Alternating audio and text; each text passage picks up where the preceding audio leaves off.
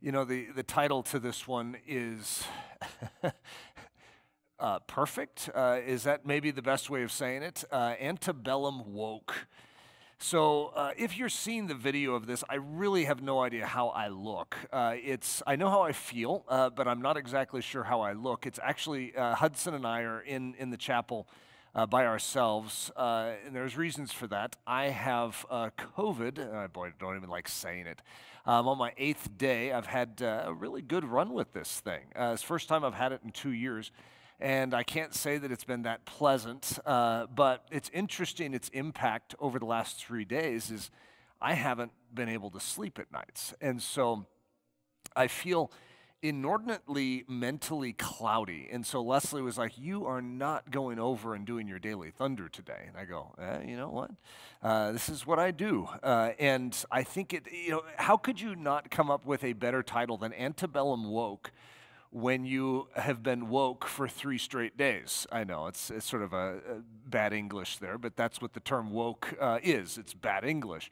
And so it's been a unique stretch for me in so many regards. And some of you are familiar with the fact or know the fact that my father passed away December 26th, the day after Christmas. His favorite day of the year was Christmas. And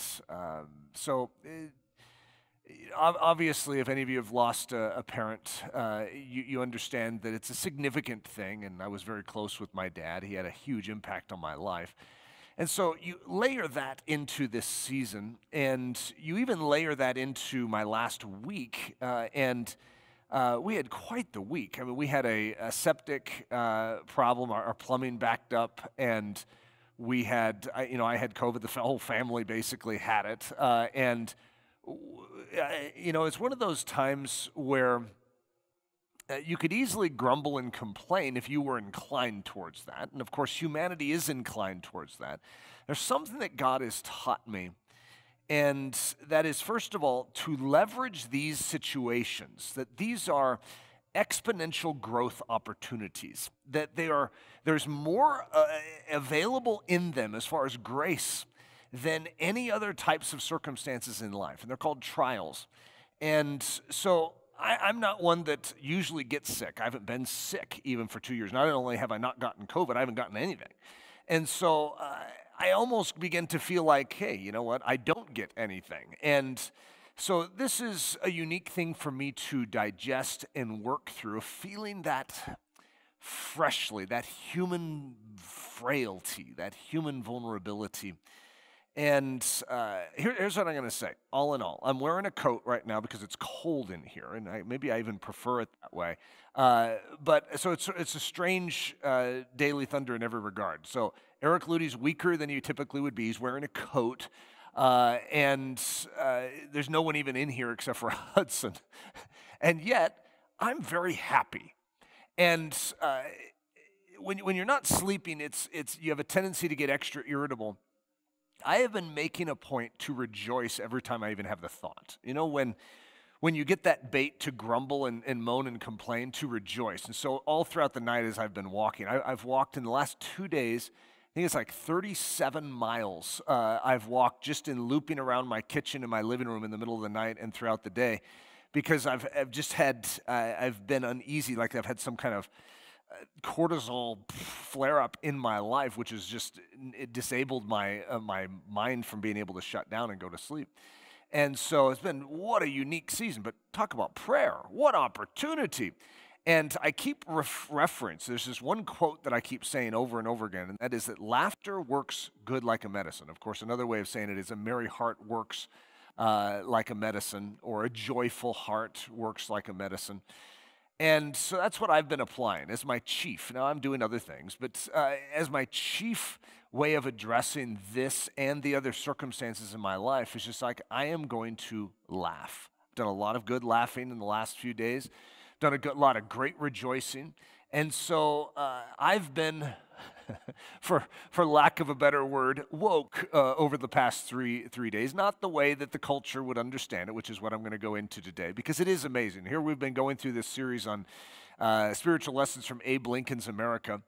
And we understand what's going on in our culture, at least to some degree today, this cancel culture movement, the woke movement, and we're like, what is wrong here? But it's so fascinating to realize that antebellum America, right before the Civil War, they had some similarities. So let's just dive into that real quick. And this isn't even that long of a message. I'll probably spend more time just getting to the message as I'm going to have during the message.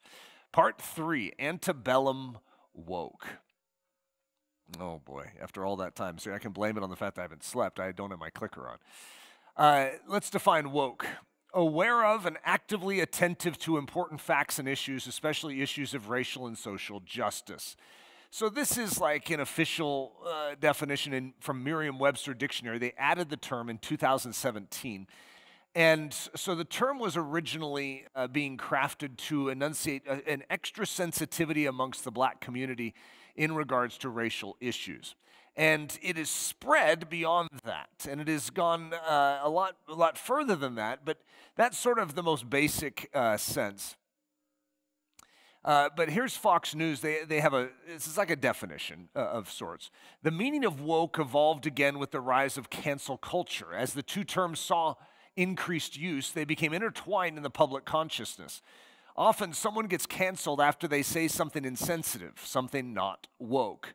So in addition to meaning aware and progressive, many people now interpret woke to be a way to describe people who would rather silence their critics than listen to them. Now, it's very easy if you're not woke. Like, no one has ever accused me of being woke until the last 3 days, right? But I'm not sort of the classic picture. I care deeply about people of every race being loved and cared for and treated as equals. And so there's no diminishment of that, but I wouldn't fall into the classic picture of cancel culture at all. And that last line is very interesting, that they would rather silence their critics than listen to them. Now, we could cluck our tongue over the fence and go, can you believe they're doing that?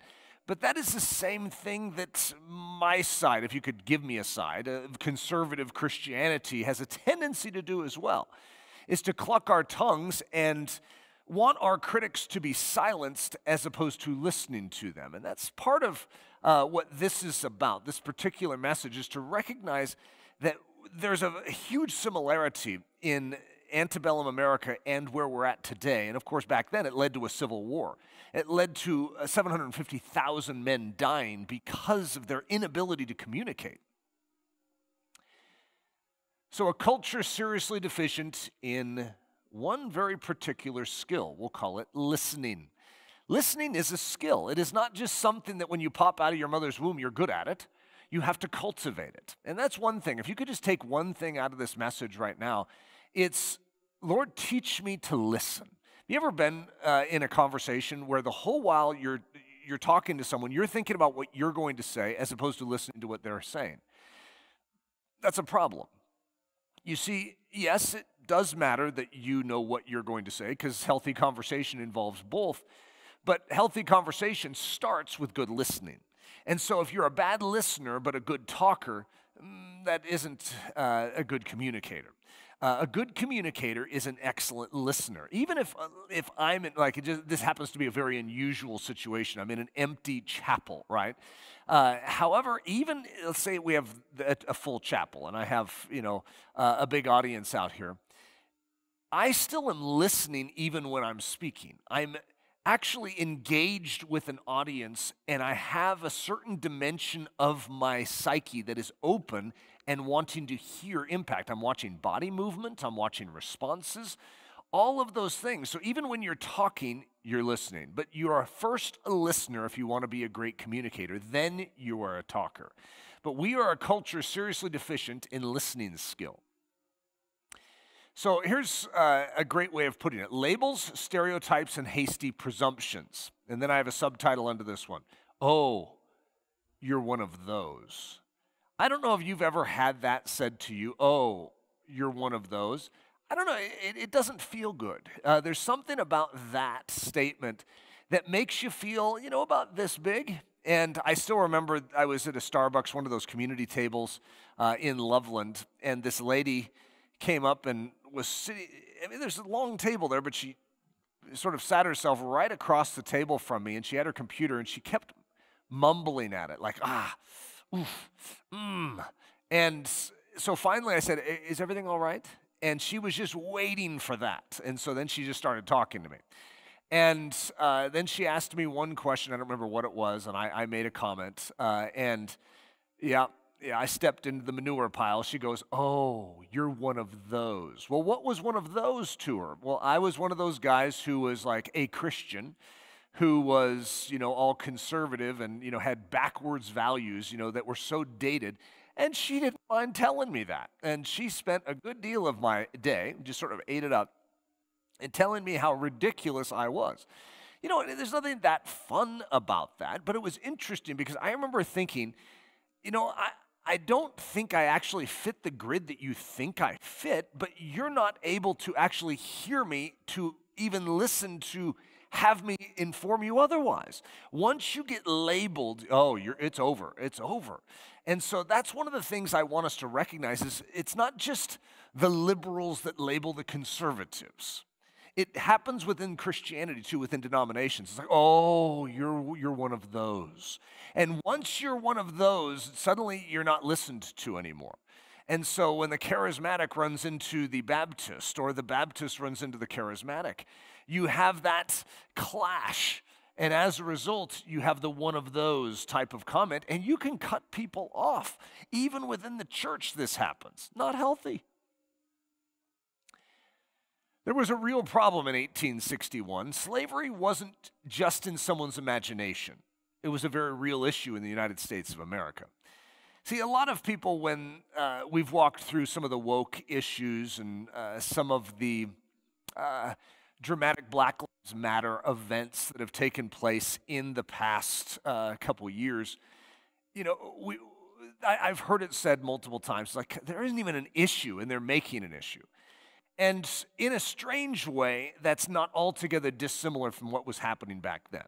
However, I think it's a little easier in hindsight to see the real issue that was taking place with slavery back then. Of course, some of us now, you can get sort of the vibe on the conservative side. It's like, boy, they're making an issue. People are set free. There's no more slavery.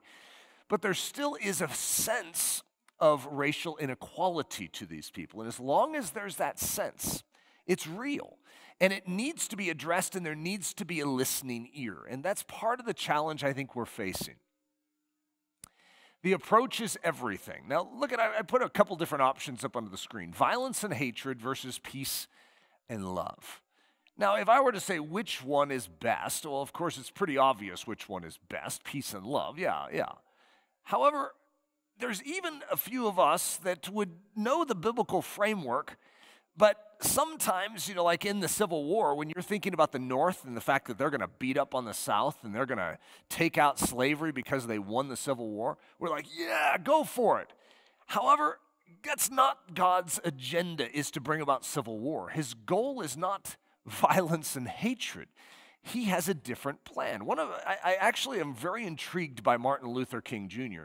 because he took the same burden, the woke burden, if you want to say it that way, and he approached it with such a different attitude, where he prohibited his followers from being violent. And they were peaceful. They were marked by love and care for others. That is a very, very interesting way to change the world. Yes, that's Jesus' way of changing the world. So you can actually be wide awake, but you need to make sure you're wide awake to live the right way, with peace and love, not violence and hatred. So let me introduce you to the Bahoys. That's short for Bowery Boys of 1861. These were working class men that loved to brawl and were in competition with other Bahoy companies to put out fires in the city. Their hair was cut short in the back and left long and waxed in the front. They were called soap locks. They wore colorful shirts and stovepipe hats. That's what Lincoln had. He wore a stovepipe hat. So these guys wore a stovepipe hat as well. They were often unruly, but good-hearted. They were loyal to their friends and to their Gahal. That's G-H-A-L. They were typically uneducated but self-taught in higher culture. Now, what's interesting about this is it just happens to be the description of Abraham Lincoln. So in a strange way, Abraham Lincoln was a Bahoy, but we don't think of him that way. It was a certain type of character back then. So I think I have a picture. Yeah, there it is. Okay, so there's a bohoi and his gahal. And so you see his stovepipe hat and his soap locks in the front and how he wears his pants. I don't even know how to describe that. But that's a pretty cool picture. So this was a common thing. And these guys love to get in fights and to wrestle and to put out fires. They sort of liked danger. They were looking for an adventure. These characters are going to become very, very important in this era. Now, what I want to put my finger on is there's certain men out there right now, okay? Now, I don't know if this is how I would typically think of describing myself, because I'm not just looking for a fight, but in a strange way, I'm looking for my battle. And so, in a real way, I may be a bohoi in my generation, just like you may be, where we don't want to just sit around and watch the world just fall to pieces. We want to engage in that world. We want to do something about what is taking place. However, most people do it wrong. So those that are wired like I am or like you are, they have a tendency to approach it in a self-centered way. They don't listen. They just come in and start clobbering people, okay? And so Lincoln is going to actually make an appeal to the bohoi of his generation. And he's going to basically recruit this group, and they're going to be his biggest supporters. And, at the time, before Lincoln actually rose into a position of prominence, the bohoi were actually supporters of slavery. They weren't even against it. It's not that they were for it, they just weren't against it. They didn't see it as an issue worthy of their time. And of course, most of them were not African Americans, so and they were from the North, but they weren't abolitionists. They were just looking for a fight. They were looking for a purpose. So Young America is what it was called back then, and this is the description of it. It was ready to fight for something. Now, that doesn't mean it's going to fight for the right thing, but it was ready to fight for something. Isn't that interesting? I don't know if that's a perfect fit. It could be, though, for where our culture is at right now. See, our culture isn't very well educated right now. We're not doing very well in so many of the markers that make a successful culture. But it is interesting if you were to say, are we willing to fight for something? Well, could be. Could be that we're similar in that regard. So listen to George Foster, who was a journalist in 1850. The bohoi of the Bowery, that's the bohois that I was just describing, the rowdy of Philadelphia, the Hoosier of the Mississippi, and the trapper of the Rocky Mountains, and the gold hunter of California are so much alike that an unexpected hand could not distinguish one from the other. In other words, just because you're from Philly or New York or from Colorado doesn't mean that you can't be of the same ilk, even though you might dress a little different. The bohoi had a very specific kind of dress, the soap locks and the hat. But the trapper in Colorado is very different. And so, but they all were of the same ilk. They were Young America. They were ready for a fight. So the bohois switched sides. The bohois are going to switch sides. They're actually supporting a guy named Stephen Douglas at the time, and I haven't really talked much about him in this series, but he was sort of the arch nemesis of Lincoln, and he had just beat Lincoln in a senatorial race before the presidential election, and they're both from the same state. And Stephen Douglas was I don't know if this is a fair way of describing him, a rabid racist. The man was unhealthy. I don't know how else to say it. I would not want to identify with him. And the bohoi loved this guy because Douglas was a fighter. He just was always picking a fight. He was always, cursing and using foul language and always drinking. And he was just sort of a rough and tumble guy. And the bohoi, you see, they were malleable and they liked his manliness. But his manliness was a distorted version of one. And so guess who else shows up? Lincoln. Lincoln comes strolling onto the public stage, and he has different values. He thinks different than Douglas, but he's rough and tumble. And this guy, he was a wrestler. Did you know Lincoln was a wrestler? And he had Marfan syndrome, which means he had extra long arms. He was a very tall guy, and he had extra long arms and legs. And so just sort of disproportionate, but it made him a great wrestler. And so he was a rough and tumble character. He's like a boy, right? And so the boy began to watch him, but something else is happening at this time. And there's a book that is released, and it's called Uncle Tom's Cabin by Harriet Beecher Stowe. And that turned into a musical. I want to say a musical. It might have been just a play that was, in the theaters at the time. And the Bahoy were trying to be cultured. That was one of the things about the Bahoy, is they always wanted to go see the latest plays and musicals and things like that. And so they went to Uncle Tom's Cabin. This is one of the most strange phenomenons of culture. But that this entire group of Bahoy are going to switch sides on the issue. And they're going to dump Douglas and start adopting Lincoln. One of the reasons Lincoln's going to get elected is because the Bahoy are going to swing behind him and catch a vision of something worth fighting for. That the slaves should not be treated this way. That the African American should not be treated this way. In a strange way, they're going to wake up. So David Reynolds, the historian, says, after making an anti-slavery speech March 3rd, 1860, he, Lincoln, entered a carriage. Quickly, the vehicle was surrounded by scores of young men who spontaneously arranged themselves in military order. They escorted the carriage to the hotel. Lincoln remarked to the mayor, "The boys are wide awake. Suppose we call them wide awakes." Now, am I the only one that finds that totally extraordinary?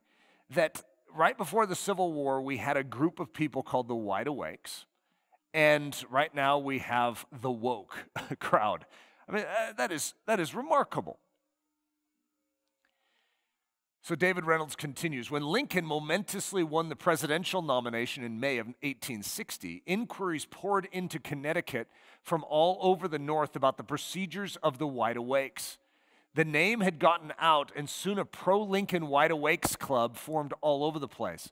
Mass demonstrations by the Wide Awakes became a defining feature of the campaign to elect Lincoln. And so it's interesting because just like the woke community now, its foundational cause was originally racial injustice. Now it's spread to all forms of social injustice and all sorts of cancel culture things as well. However, that was its root issue, just like the Wide Awakes' root issue actually was the same. It was anti-slavery. And so it's just fascinating to see that. But here's the other thing I want to put my finger on. The behavior of the Wide Awakes under Lincoln is very different than the woke crowd today. The woke crowd today can't hear you talk. They just immediately want to cancel you and nullify you if you say the thing that they don't want you to say. It's a very unhealthy way of functioning in any system. And so you may be wide awake, but you sure are sleepy on that point. And so it's very, very important that you handle things different. Douglas versus Lincoln. The differences were more than ideological. So Douglas and Lincoln are about as far removed from each other as you could get. And like I said earlier, I'm not a Douglas fan. I do like Lincoln, even though you'd think that I'm the biggest Lincoln fan just because I'm doing a series that brings up his name. I didn't support every single thing that he did, but I like him in a general sense. And so I would definitely vote for Lincoln in this matchup. So listen to this. John Hay, who is a lawyer in 1860, is going to give this observation. He is going to witness the Wide Awakes at a Lincoln rally. And he's going to say, at Lincoln's rally, there was none of that rowdy plebeianism which outcrops in all Douglas crowds. No pandering to the vile groundswell of ruffian passions, no barefooted rangers, no hangings in effigy, and none of the yelling diabolism that spiced the Douglas turnout of July. The whole affair came off with intense decency and tremendous cohesion. So I think it's interesting just to see that the woke crowd today is very similar to the Douglas crowd back then. It lacks the honor. It lacks the dignity. It is very violent and very anti anyone who doesn't seem to throw its hat in with it. Whereas this crowd is supposedly wide awake and they're seeing something, but they have order to that. And that's one of the things I really like here. And it's, of course, just a quality that Lincoln is bringing is a sense of order and decency to fighting the battles that he's going to fight.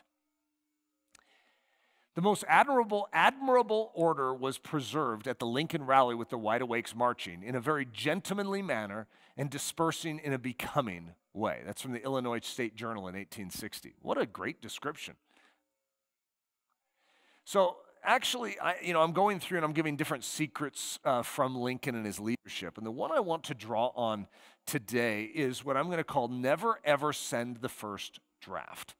You see, when you lack listening skills, you have a tendency to react as opposed to process, because processing is part of that listening. You're hearing, you're heeding, you're absorbing, and then you're processing. But have you ever received an email and it just ticks you off? It makes you so mad. One of my life principles, and I think I've spoken on this multiple times in the past in various ways when I'm going through life lessons or various things, and it's this: never ever send the first draft. I know it's profound, isn't it? But when you send a first draft of an email or a letter, you have a tendency to say things you shouldn't say. And so that's why a life principle is never ever send the first draft. Almost every key correspondence I send, if not every key correspondence I send, is going to be reviewed and read by at least one other person, like Leslie. But some of it, it's my entire staff that will read it, and I want their feedback, give me perspective. And even before I send it to them, it's not going to be the first draft, especially if it's a very delicate matter, especially it's one that if my emotions could be involved in it, I need to make sure that those are in check and they are not speaking. My emotions aren't what should speak, and so though I may have them, they're not in control. And so until I'm able to write something or communicate something without emotion blaring, then I'm not going to send it. I'm not going to write it. Or I will write it. I'm not going to release it and communicate it. So never, ever send the first draft. That'll save you a lot of headaches in life, and it'll spare a lot of relational damage. So Proverbs 29:11 talks about this. It says, a fool vents all his feelings. A fool sends his first draft, but a wise man holds them back. Proverbs 12:16, a fool's wrath is known at once, but a prudent man covers shame. You see, the fool sends the first draft is basically the concept. In other words, don't do that. In life, there are so many situations where there's draft one, and there could be a draft two, but you need to restrain yourself by immediately responding. It says a fool's wrath is known at once, but a prudent man covers shame. Amos 5:13, very interesting scripture. Therefore the prudent keep silent at that time. Why? For it is an evil time. You see, in the midst of an evil time, it is important that you don't just vent. And right now, we are in the midst of an evil time. And it's very easy to speak things and to declare things too haphazardly, to send your first draft, your first assessment of what you see. There are things that don't, resonate with my soul. They don't. However, to not just vent my feelings or to express my thoughts quickly, but to restrain in that. Throughout this entire last couple years, I have had a lot of thoughts, don't get me wrong. However, if you were to look at all of my communications, there's a lot of different sub-conversations and sub-thinking processes and study in Scripture to say, God, how am I supposed to respond to this? How am I supposed to deal with this? I do not like what has happened in our culture. I do not like what that person is saying over there. I do not like what is happening in the church over here. However, Lord, govern me. Take this tongue and harness it. I want to speak in such a way that brings life and doesn't just undermine my potential relationship with other people because I mishandle my tongue. I do not want to be a fool that vents himself to his shame. Okay, guys, I love this quote. This is a great illustration of not sending the first draft. David Reynolds shares this story. During the Civil War, when he, Lincoln, heard that a cabinet member, Edwin Stanton, in an angry moment cried, "We've got to get rid of that baboon at the White House," Lincoln was asked how he could endure such an insult. Insult?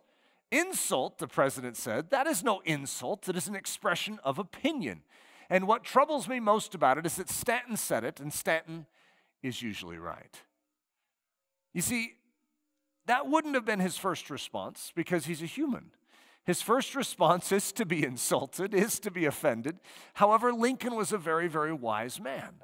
And so what he is going to do is he's going to take this it is an insult, by the way, right? But he is going to take this and he's going to convert it into an opportunity for everyone to laugh and to actually, in a strange sense, you have more admiration for Abraham Lincoln because he doesn't send his first draft and just say, hey, you take that back.